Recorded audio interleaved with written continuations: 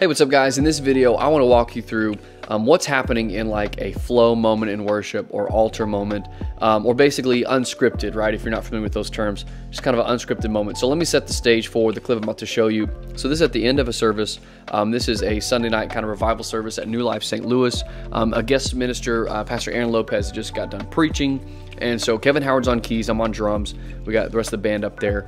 And so this is a high moment. He is into the service and everybody's on their feet. And so how do we flow in this moment? How do we back up a preacher? How do we go into an altar call moment? So I'm gonna just kind of walk through what's happening here and kind of talk you through it. So I'm watching three things, okay? So first of all, I'm watching Kevin on keys, his body language, what he's doing. So a lot of times if someone is going to signal that we're going to do a hit together, they'll put their head back to signal heads up, and they'll hit their head down, and that's when you hit. So that's kind of the signal, watch and hit.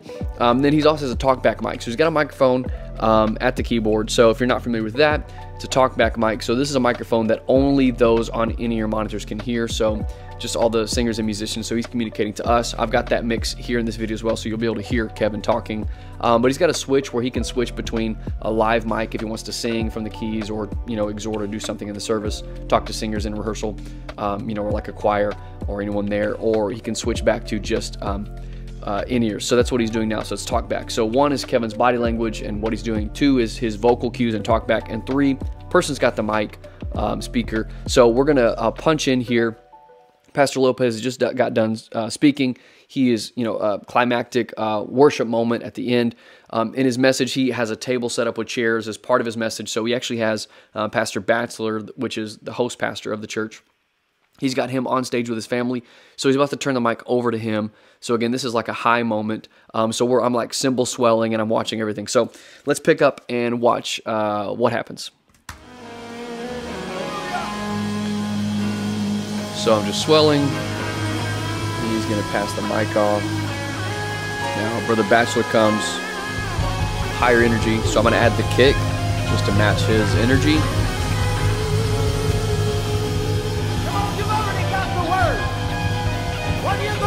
Just going to keep that intensity. And in a moment, Kevin is going to start calling numbers, which is, here we go.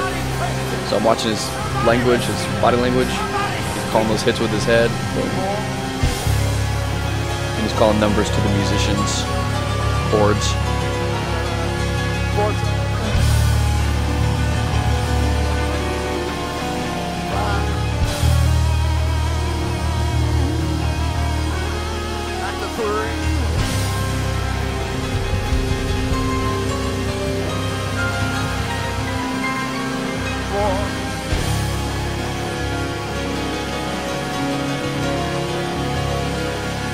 Following him.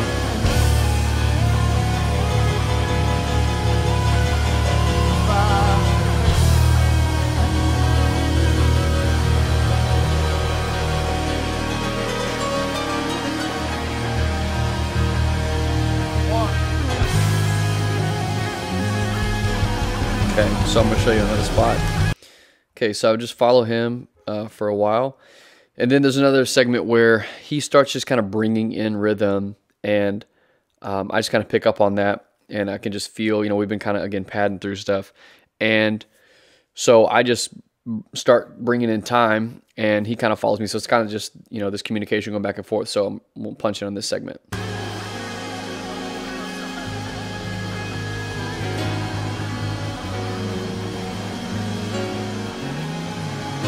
Again, we've just been holding this whole time.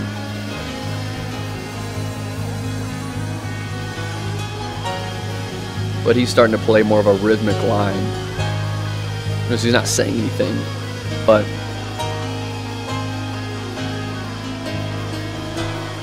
he's starting to play an obvious progression. So I'm just picking up on that, and I just lead it in the rhythm. In this moment, even though the energy's high, I don't want to drop right in with a full groove because I want to leave headroom.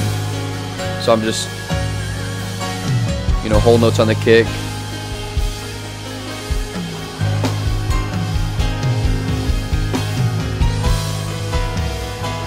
I'm just building it up some.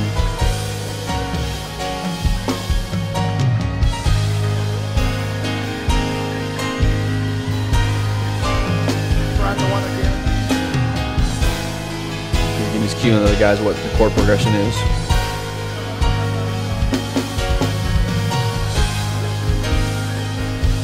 Just kind of keeping it here.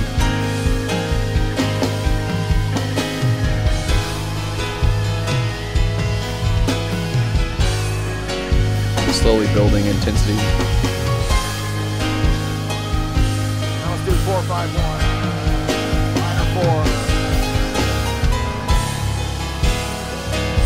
4-5.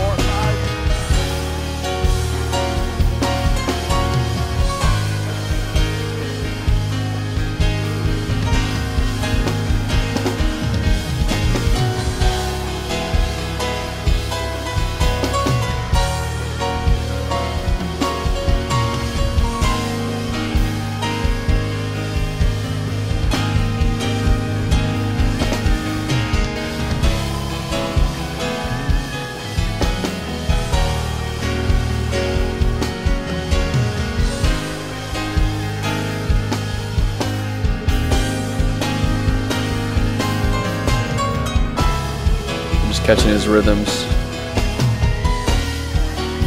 Just trying to lock in a little bit. Let's do 6. Straight to G flat.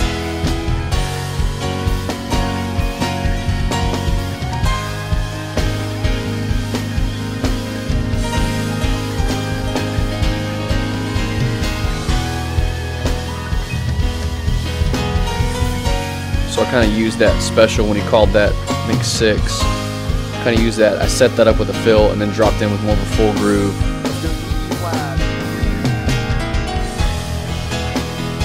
So now I'm in with a full groove.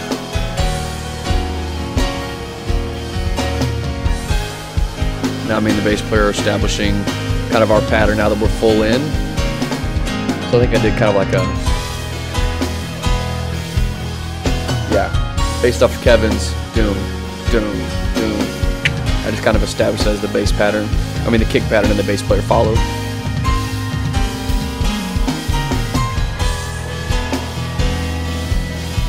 So you can see it's kind of that musical communication happening. Kevin's picking the theme. I'm following it. Bass player's following it. Guitar player's following it.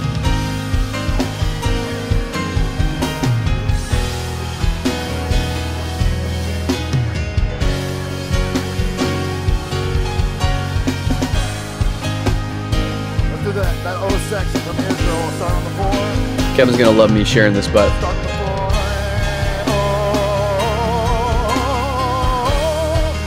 Mike major.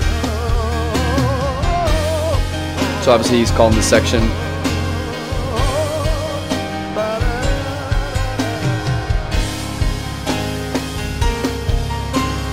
And now we're in this theme.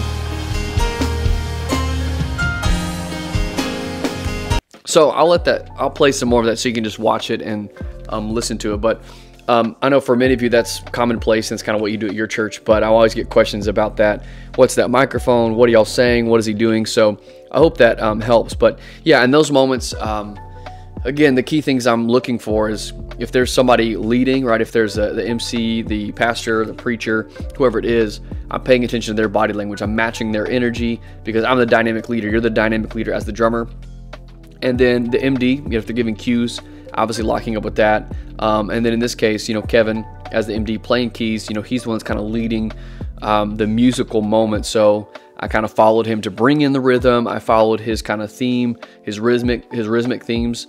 And so yeah, we took it from there. So I hope that kind of gives you a little bit of insight as to what I'm thinking, what's happening in these kind of flow moments at an altar, and maybe some things to think about next time you are in that situation. If you got any questions, hit me up in the comments below. I'd be happy to answer, give further clarification on anything, or if you have a question about something that you do, or what I would do, I'd be happy to help. So if you have any questions about any of the gear that I use to create these videos, whether the videos here as far as the GoPros and different things, angles, or the stuff that I've got right now, you can also just ask that below and I'll answer.